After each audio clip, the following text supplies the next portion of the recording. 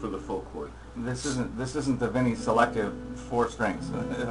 Well, there is a way to do Yeah. do that. You know, there really is. You could, when you want to build a big fat chord and you run out of fingers, you eliminate the root and you eliminate the fifth.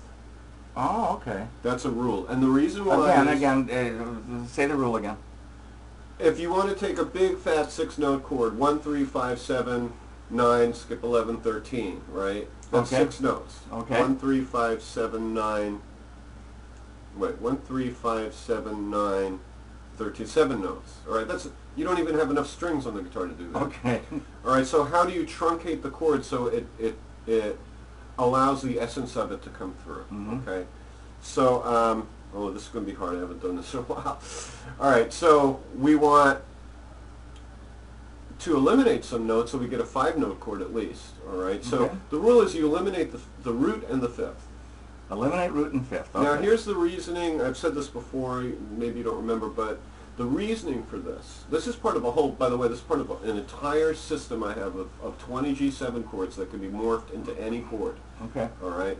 Using this system, it's called the 4-note chord system. Right. All right. In any case, so why do you eliminate the root? Well, the default thought about it is that, you know, if you're playing with a band, someone's going to take that bass note root. Right. Why do you eliminate the fifth? The most, when you hit a tone, right, the harmonic that rings the most blatantly, the most clearly and loudly off of that note is the fifth. So if the bass player is going to take the root, and by the way, bass in itself is very rich in harmonics, so the fifth you can almost hear. Oh, is that right? Okay. Yeah, if you went to a piano and just hit a note and listen very closely, there'd be that overtone? you can hear the fifth. You really can. Oh, okay. All right. Well, I'm getting deaf. Does that happen vocally as well? Yeah, it's a law. I mean, it's a law of music. However, the higher you go, the less audible the overtones are. Okay. So, you know, if you're in basso, then you can really start to hear them. Yeah.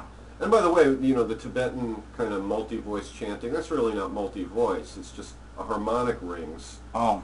It actually rings through your skull. I've done this before. Oh. You know. You can hear the harmonic. Basically, it's like you do it with an ohm sound as the classical, right? And when you say the ohm, you point your tongue to the roof of your mouth, and if you kind of move your tongue around, you can move the harmonics around. It's really wild. Ah. It has to be a really low. Is that like tube and throat singing or something? Or? I don't know if you hear it, but it's kind of like a jaw harp. Is the tongue doing the vibrato? No. It's just I was just moving it around to see if I could find the sweet spots for the harmonics. All right. All right. So I'm putting you to sleep here? No. All right. So where did we leave off? So that was what we're doing here is saying a folk setting. If you really want to embellish your chords and make them real pretty, without doing weird alternative tunings. Right. All right. Oh, but let me roll back. You were asking about how to truncate a chord. So you eliminate the root and the fifth. All right, so let me see if I can do this. This is going to be really hard. Here's a C major 13, so I'm going to get rid of the root, so I don't have, let me just look at the notes here. C, E, A, D, G, B. So E, A, D, B. Yeah, so this is not a voicing for it. I'm going to find one. E, A, D, I don't know, E, A, D, E, A, B, D. That's a bad one. That's nearly impossible to do. D, A, E, and B. Alright, I can't do this right now. Let me see. Well, maybe I could do it in another area. B, D, A, E. B, D, A. Oh, that's even worse. Oh, I can do this. B, D. These are real finger twisters. There are ways to do it. Let me see if I could. Yeah. I have.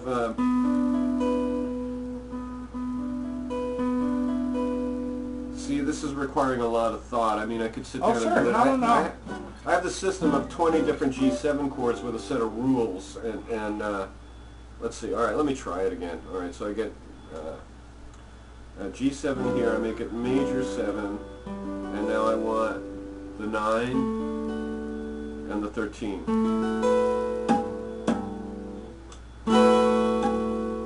I can't get the root clear. Oh, okay. All right. So if we have that, we have the root and the fifth there, Okay. where I'm pointing and actually hitting the note.